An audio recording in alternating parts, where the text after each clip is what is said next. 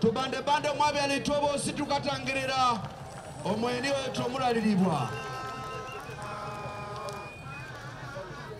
We want to welcome the Vice President of Uganda, Republic of Uganda, retired Major, Member of Parliament, Katakwe District.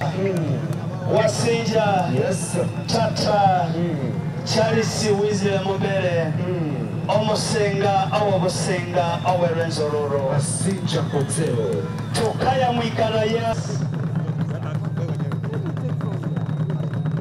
Let's take our positions. We are the DJ. We are class. As you celebrate 57 years since you ascended to the throne of the Omusinga Bwa Rwenzururu, allow me, on behalf of government, on behalf of the NRM party, and on my own behalf, to congratulate you and all the people of Rwenzururu Kingdom upon reaching this important milestone. I am happy to observe that the king, who is the recognized custodian of the Bakonjo culture, is now back to his kingdom to perform his royal and cultural duties.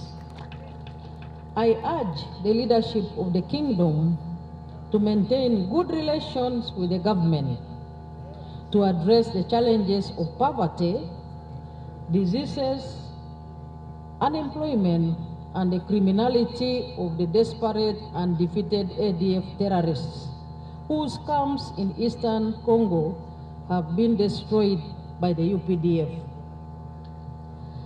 Their desperate attempts to distract the UPDF efforts in DRC by murdering soft targets in Uganda, i.e. school children, traders, foreigners, etc., will be the final chapter of their existence anywhere on earth. I encourage the people of Rwenzururu region to back the security forces by exercising constant vigilance in order to identify, isolate, and wipe out the wrong elements in your communities.